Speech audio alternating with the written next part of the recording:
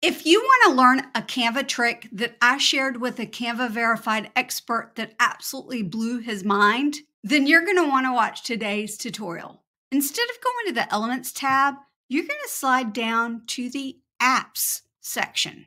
We're going to talk about two different apps.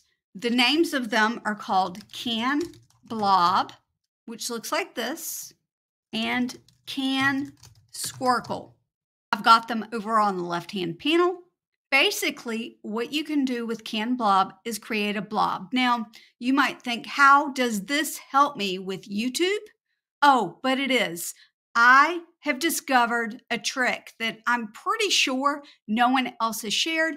In fact, this trick made Darren Meredith go, wait, can you do that again?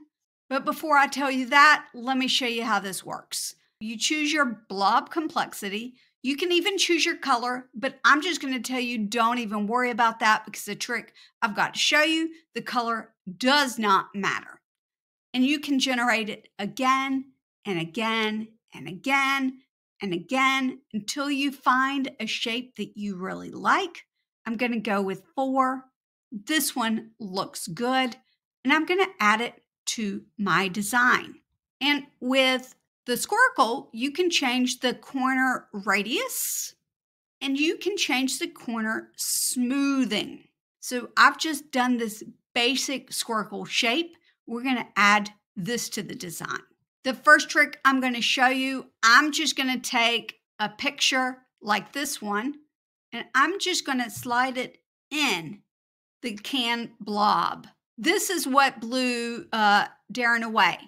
Not only is it a blob, it's actually considered a frame, a placeholder, because when I detach that image, it has turned into a placeholder.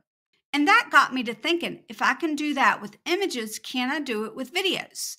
I'm going to go here to my Uploads tab, and I'm going to go to Video, and I'm going to put in this video right here, which was actually part of a tutorial I did. And in that tutorial, I had myself in a rectangle shape in the corner.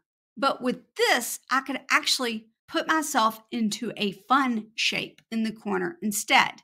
Canbox is the creator of the CanBlob and CanSquircle app within Canva. They also have some more additional tools that you can use within Canva.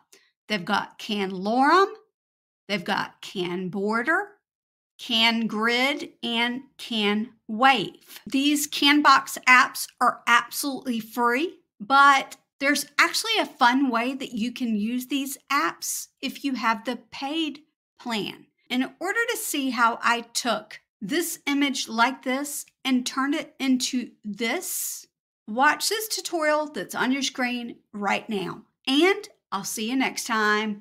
Bye.